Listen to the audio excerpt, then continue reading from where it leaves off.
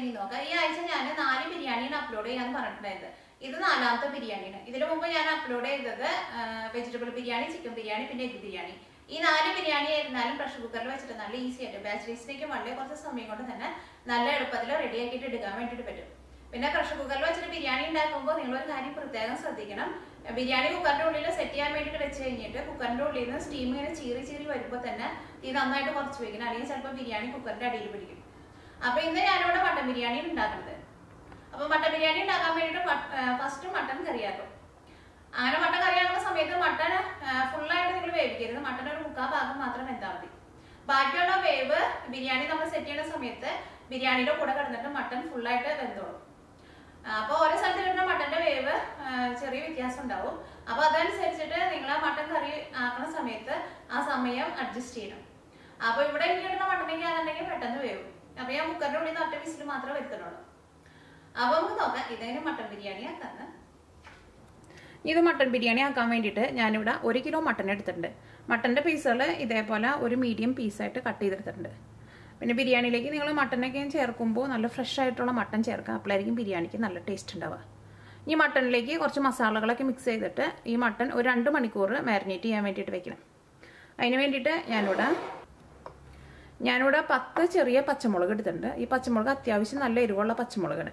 പിന്നെ 1.5 table spoon മുഴുവനായിട്ടുള്ള കുരുമുളക് വേണം. അപ്പോൾ കുരുമുളകിൻ്റെ പൊടിയാണ് നിങ്ങൾ ചേർക്കണമെന്നുണ്ടെങ്കിൽ 1 ടേബിൾ സ്പൂൺ ചേർത്താൽ മതി. പിന്നെ ഇതേപോലത്തെ ഒരു വലിയ കഷ്ണം ഇഞ്ചി എടുത്തിട്ടുണ്ട്. 12 വലിയ വെളുത്തുള്ളി എടുത്തിട്ടുണ്ട്. പിന്നെ 4 ടേബിൾ സ്പൂൺ അധികം പുളിയില്ലാത്ത കട്ട തൈര് എടുത്തിട്ടുണ്ട്. ചെയ്യണമെന്ന് വെച്ചിട്ടുണ്ടെങ്കിൽ ഇതെല്ലാം കൂടിയിട്ട് മിക്സിയിൽ ഇട്ടിട്ട് നല്ല പേസ്റ്റ് പോലെ അരച്ചിട്ടെടുക്കണം. അതിന് വേണ്ടിയിട്ട് മിക്സിയുടെ ജാറിലേക്ക് ഇതെല്ലാം ചേർക്കുക. ഇനി ഇത് നല്ല പേസ്റ്റ് പോലെ അരച്ചിട്ടെടുക്കുക. ഇതിലേക്ക് നമ്മൾ സെപ്പറേറ്റ് വെള്ളം ചേർക്കേണ്ട ആവശ്യമില്ല. ഇതിലേക്ക് തൈര് ചേർത്തേക്കണത് കൊണ്ട് തന്നെ ഈ തൈരിൻ്റെ വെള്ളം കൊണ്ട് ഇത് നല്ല പേസ്റ്റ് പോലെ നമുക്ക് അരഞ്ഞു കിട്ടും. ഈ മട്ടണിലേക്ക് മസാല മിക്സ് ചെയ്യാൻ വേണ്ടിയിട്ട് കുറച്ച് വലിയൊരു പാത്രം എടുക്കുക. ഇതിലേക്ക് 1 കിലോ മട്ടൺ ചേർക്കാം. ഈ അരച്ചെടുത്തേക്കണ മസാല ഇതിലേക്ക് ചേർക്കാം. അത് അരച്ചിട്ട് എടുക്കുമ്പോൾ നല്ല പേസ്റ്റ് പോലെ അരച്ചെടുക്കണം. ഇതിലേക്ക് ആവശ്യത്തിന് ഉപ്പ് ചേർക്കാം. ഇതെല്ലാം കൂടിയിട്ട് നന്നായിട്ടൊന്ന് മിക്സ് ചെയ്യാം. ഇപ്പോൾ മട്ടണിലേക്ക് മസാലയ്ക്ക് നന്നായിട്ട് മിക്സ് ആയിട്ടുണ്ട്. ഇനി ഇതൊരു 2 മണിക്കൂർ റെസ്റ്റ് ചെയ്യാൻ വേണ്ടിയിട്ട് വെക്കാം. അപ്പോൾ നിങ്ങൾ 2 മണിക്കൂറിൽ കൂടുതൽ റെസ്റ്റ് ചെയ്യാൻ വേണ്ടിയിട്ട് വെക്കണമെന്നുണ്ടെങ്കിൽ ഒരു 2 മണിക്കൂർ കഴിഞ്ഞ് കഴിയുമ്പോൾ ഫ്രിഡ്ജിലേക്ക് എടുത്ത് വെക്കാം. അപ്പോൾ നിങ്ങൾ തലേ ദിവസം ഇപ്പോൾ മിക്സ് ചെയ്ത് വെക്കുകയാണെങ്കിലും കുഴപ്പമില്ല. ഈ ബിരിയാണിയിലേക്ക് ഗരം മസാല ഫ്രഷായിട്ട് പൊടിച്ചിട്ട് ചേർക്കാം. അതിന് വേണ്ടിയിട്ട് ഞാനിവിടെ 2 തക്കോലം എടുത്തിട്ടുണ്ട്. ഇതേപോലത്തെ ഒരു വലിയ കഷ്ണം കറുകപ്പട്ട എടുത്തിട്ടുണ്ട്. 1 ടീസ്പൂൺ കറിയാമ്പൂ വേണം.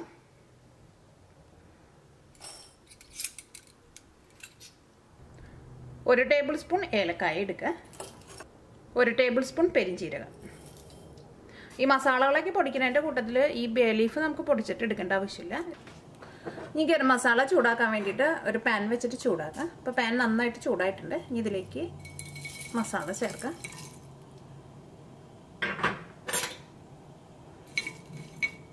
ഇത് നന്നായിട്ടൊന്ന് ചൂടാവണം. ഇപ്പോൾ ഇത് നന്നായിട്ട് ചൂടായിട്ടുണ്ട്. ഇനി തീ ഓഫ് ചെയ്യുക. ഇനി ഇത് പൊടിച്ചെടുക്കുക. ഇപ്പോൾ ഗരം മസാല പൊടിച്ചെടുത്തിട്ടുണ്ട്. ഇപ്പോൾ നമ്മൾ മട്ടൺ മാരിനേറ്റ് ചെയ്ത് വെച്ചിട്ടുണ്ട്. പിന്നെ ഈ മട്ടൻ കറിയിലേക്കുള്ള ഫ്രഷ് ആയിട്ടുള്ള മസാല പൊടിക്കുന്നത് ഞാൻ നിങ്ങൾ കാണിച്ചില്ലേ. അപ്പോൾ ആ മസാല നിങ്ങൾ നന്നായിട്ട് ചൂടാക്കിയിട്ട് വേണം പൊടിച്ചിട്ട് എടുക്കാൻ വേണ്ടിയിട്ട്. ബേ ലീഫ് അതിൻ്റെ കൂടെ പൊടിച്ചിട്ട് എടുക്കേണ്ട.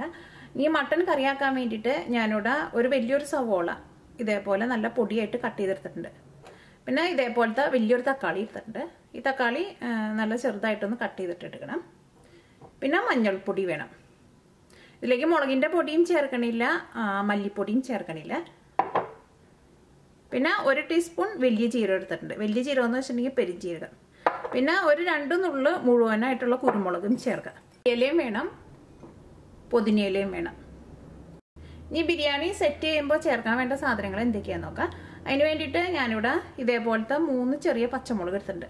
ഈ പച്ചമുളക് ഒന്ന് കീറിയിട്ട് ചേർക്കാം. പിന്നെ കേവര വാട്ടർ വേണം.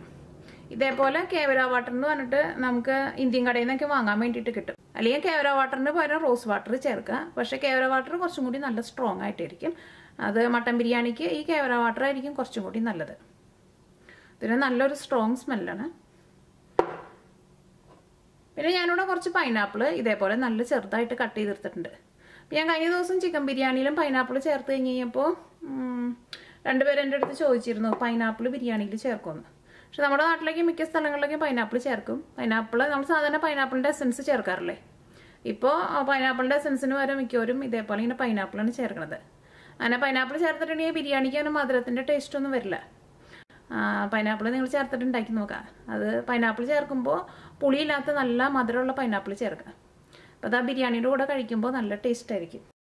ഈ ബിരിയാണി ഗാർണിഷ് ചെയ്യാൻ വേണ്ടിയിട്ട് ഞാനിവിടെ കാഷ്നട്ട് എടുത്തിട്ടുണ്ട്. പിന്നെ ഉണക്കമുന്തിരി എടുത്തിട്ടുണ്ട്. ഉണക്കമുന്തിരിയും കിസ്മിസും തമ്മിൽ വ്യത്യാസമുണ്ട്. കിസ്മിസ് യെല്ലോ കളറിലിരിക്കുന്നതാണ് കിസ്മിസ്. ഇതേപോലെ ഇങ്ങനെ ബ്ലാക്ക് കളറിലിരിക്കുന്നതാണ് ഉണക്കമുന്തിരി. അപ്പോൾ നിങ്ങൾക്ക് കിസ്മിസ് വേണമെന്നുണ്ടെങ്കിൽ കിസ്മിസ് ചേർക്കാം, അല്ലെങ്കിൽ ഉണക്കമുന്തിരി വേണമെന്നുണ്ടെങ്കിൽ ഉണക്കമുന്തിരി ചേർക്കാം, അല്ലെങ്കിൽ അത് രണ്ടും കൂടിയിട്ട് ഒരുമിച്ചിട്ട് ചേർക്കാം.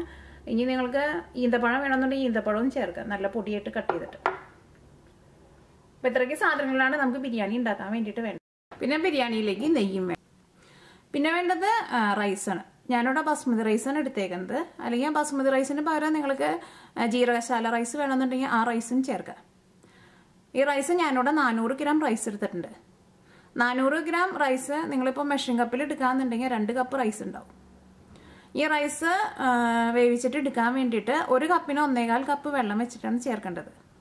അപ്പോൾ ഞാനിവിടെ 2 കപ്പിന് 2.5 കപ്പ് വെള്ളമാണ് ചേർക്കുന്നത്. അപ്പോൾ നിങ്ങൾ 400 ഗ്രാം ആയിട്ടാണ് എടുക്കണമെന്നുണ്ടെങ്കിൽ ഏറ്റവും ആദ്യം നിങ്ങൾ 400 ഗ്രാം റൈസ് എടുക്കുക. അത് കഴിഞ്ഞിട്ട് നിങ്ങൾ സാധാരണ വീട്ടിൽ ഉപയോഗിക്കുന്ന ആ ഗ്ലാസ്സിൽ ആ റൈസിൻ്റെ അളവ് എടുക്കുക. എന്നിട്ട് ആ റൈസിൽ ആയിരിക്കണം നിങ്ങൾ വെള്ളത്തിൻ്റെ അളവ് എടുക്കേണ്ടത്.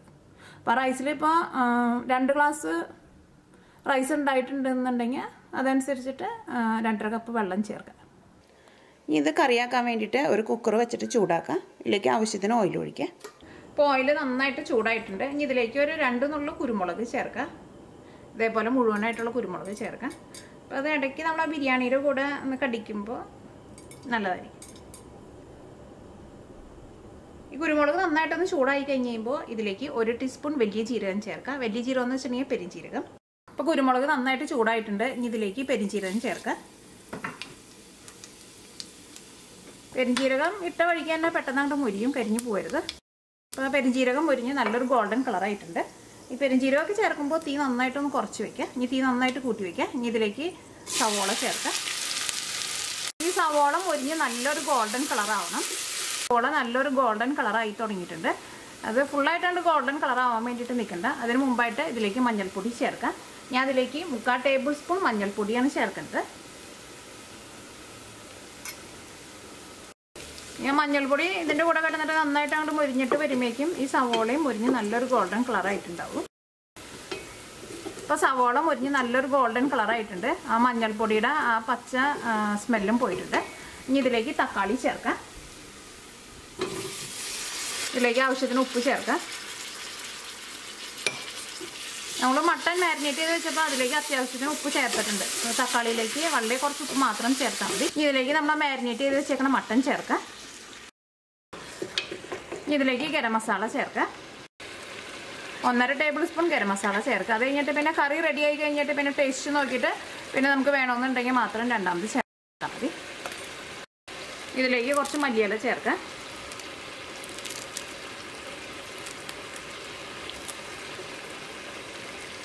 ഇതെല്ലാം കൂടിയിട്ട് നന്നായിട്ടൊന്ന് മിക്സ് ചെയ്യുക. ഇപ്പോൾ മസാലയ്ക്ക് അത് നന്നായിട്ട് മിക്സ് ആയിട്ടുണ്ട്. അത് കഴിഞ്ഞിട്ട് ഞാനിവിടെ കുക്കർ വിസിലിട്ടിട്ട് ഫുള്ളായിട്ട് കുക്കർ അടച്ച് വെക്കുന്നില്ല. ഞാനിവിടെ ഇതേപോലത്തെ ഒരു സാധാരണ മൂടി വെച്ചിട്ടാണ് അടച്ച് വെക്കാൻ വേണ്ടിയിട്ട് പോണത്. ഒരു മീഡിയം ഫ്ലെയിമിൽ ഇടുകയും വേണം. ഇടയ്ക്ക് നമ്മളിത് ഇളക്കി കൊടുക്കുകയും ചെയ്യണം. അത് കഴിഞ്ഞിട്ട് മട്ടനൊക്കെ നന്നായിട്ട് ചൂടായി കഴിഞ്ഞ് കഴിയുമ്പോൾ ഈ മട്ടൻ്റെ ഉള്ളിൽ നിന്ന് തന്നെ അത്യാവശ്യം നന്നായിട്ട് വെള്ളമൊക്കെ പുറത്തേക്ക് വരും. അങ്ങനെ വെള്ളമൊക്കെ പുറത്ത് വന്നു കഴിഞ്ഞിട്ട് മാത്രം നമ്മൾ കുക്കർ അടച്ചിട്ട് ഒരു വിസിൽ വരുത്തുക. അപ്പോൾ ഇതേപോലെ മൂടി വയ്ക്കുക. അടിയിൽ പിടിക്കരുത്. ഇടയ്ക്കൊന്ന് ഇളക്കി കൊടുക്കുകയും വേണം. ഇടയ്ക്കൊന്ന് ഇളക്കിയിട്ട് കൊടുക്കാം. ഇപ്പോൾ മട്ടൻ്റെ ഉള്ളിൽ നിന്ന് അത്യാവശ്യം നന്നായിട്ട് വെള്ളമൊക്കെ വന്നിട്ടുണ്ട്. ഇതൊന്നും കൂടി നന്നായിട്ടൊന്ന് മിക്സ് ചെയ്ത് കഴിഞ്ഞിട്ട് ഈ കുക്കർ നമുക്ക് വിസിലിട്ടിട്ട് അടച്ചു വയ്ക്കാം. ഇതേപോലെ ഇങ്ങനെ അത്യാവശ്യം നന്നായിട്ട് ഈ മട്ടൻ്റെ ഉള്ളിൽ നിന്ന് ഇങ്ങനെ വെള്ളം വരണം. നമ്മൾ തീയെങ്ങാനും കൂട്ടി വെച്ചിട്ടുണ്ടെങ്കിൽ ഈ മട്ടനൊക്കെ അടിയിൽ പിടിക്കും. ഒരു മീഡിയം ഫ്ലെയിമിൽ വെച്ചിട്ട് ഏകദേശം ഒരു 15 മിനിറ്റെങ്കിലും നിങ്ങൾ ഇതേപോലെ ഇങ്ങനെ മൂടി വയ്ക്കേണ്ടി വരും. അപ്പോഴായിരിക്കും ഇതേപോലെ മട്ടൻ്റെ ഉള്ളിൽ നിന്ന് ഇങ്ങനെ വെള്ളം വരാം. അല്ലെങ്കിൽ പിന്നെ നമ്മൾ സെപ്പറേറ്റ് വെള്ളം ഒഴിച്ച് കൊടുത്തിട്ട് വേവിക്കുന്നതിനേക്കാളും നല്ലത് ഇതേപോലെ മട്ടൻ്റെ ഉള്ളിൽ നിന്ന് വരുന്ന ഈ ഗ്രേവിയിൽ തന്നെ കിടന്നിട്ട് മട്ടൻ വേവുന്നതാണ്. കുക്കർ അടച്ച് വയ്ക്കാം. എന്നിട്ട് കുക്കറിൽ നിന്ന് ഒരു വിസിൽ വന്നു കഴിഞ്ഞാൽ തീ ഓഫ് ചെയ്യാം.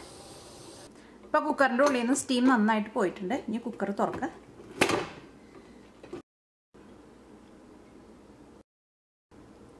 കറിയുടെ ഗ്രേവിയൊക്കെ ആയിരുന്നാലും നല്ല തിക്കായിട്ട് വന്നിട്ടുണ്ട്. ഇനി നിങ്ങൾ കറിയുടെ ടേസ്റ്റ് നോക്കിയിട്ട് ഇതിലേക്ക് നിങ്ങൾക്ക് ഉപ്പ് വേണമെന്നുണ്ടെങ്കിൽ ഉപ്പ് ചേർക്കാം, ഗരം മസാല വേണമെന്നുണ്ടെങ്കിൽ ഗരം മസാല ചേർക്കാം. ഈ കറിയിലേക്ക് നമ്മൾ ആ കുതിർത്തി വെച്ചേക്കണ ബസ്മതി റൈസ് ചേർക്കാം.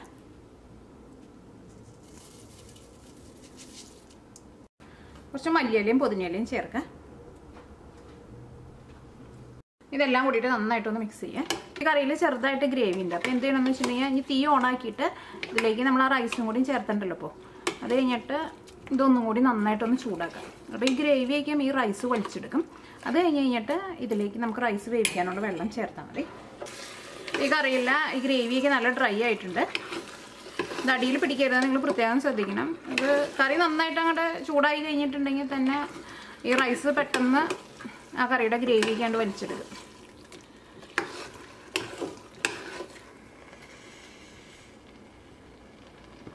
ഈ തീ നന്നായിട്ട് കുറച്ച് വയ്ക്കാം. ഇതിലേക്ക് 2.5 കപ്പ് വെള്ളം ചേർക്കാം. ഈ 3 പച്ചമുളക് ഇതിലേക്ക് ഒന്ന് കീറിയിടാം.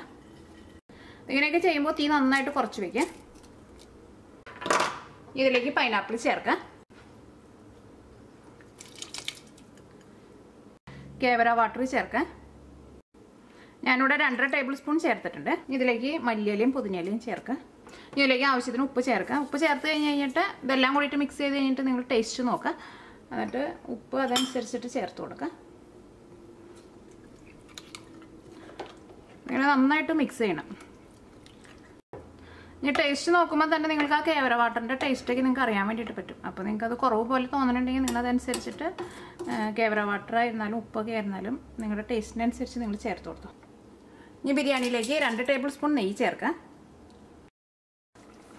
ഇതിലേക്ക് ബേ ലീഫ് ചേർക്കാം.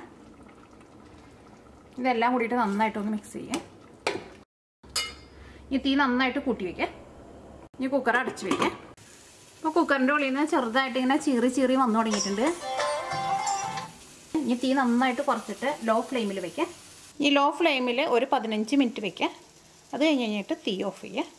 കുക്കറിൻ്റെ ഉള്ളിൽ നിന്ന് ആവി നന്നായിട്ട് പോയിട്ടുണ്ട്. ഇനി കുക്കർ തുറക്കാം.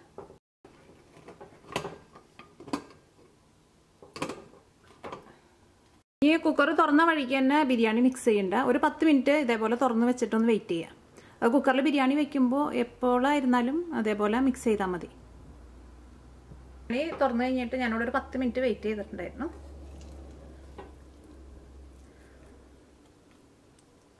ഇത് റൈസൊക്കെ ആയിരുന്നാലും നല്ല കറക്റ്റ് പാകത്തിന് വെന്തിട്ടുണ്ട്. ബിരിയാണി ഇങ്ങനെ റെഡി ആയി കഴിഞ്ഞിട്ടുണ്ടെങ്കിൽ പിന്നെ നമ്മൾ കുക്കറിൽ വെച്ചിട്ട് രണ്ടാമത് മടച്ച് വെക്കണ്ട. അപ്പോൾ ബിരിയാണിയുടെ റൈസൊക്കെ കൂടുതൽ വെന്ത് പോകും.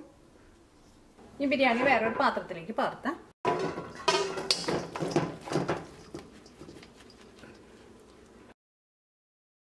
റൈസൊക്കെ ആയിരുന്നാലും നല്ല കറക്റ്റ് പാകത്തിന് വെന്ത് കിട്ടിയിട്ടുണ്ട്.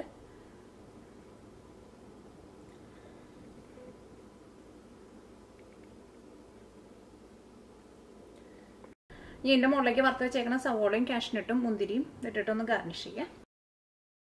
ഇപ്പോൾ കുക്കറിൽ വെച്ചുണ്ടാക്കണ മട്ടൻ ബിരിയാണി റെഡി ആയിട്ടുണ്ട്. ഇങ്ങനത്തെ റൈസൊക്കെ ആയിരുന്നാലും ഒട്ടും വെന്ത് ഉടഞ്ഞു പോവാണ്ട് നല്ല കറക്റ്റ് പാകത്തിന് വെന്ത് കിട്ടിയിട്ടുണ്ട്. എല്ലാവരും ട്രൈ ചെയ്ത് നോക്കാം. നിങ്ങൾക്ക് എല്ലാവർക്കും നല്ല ഇഷ്ടമാവും.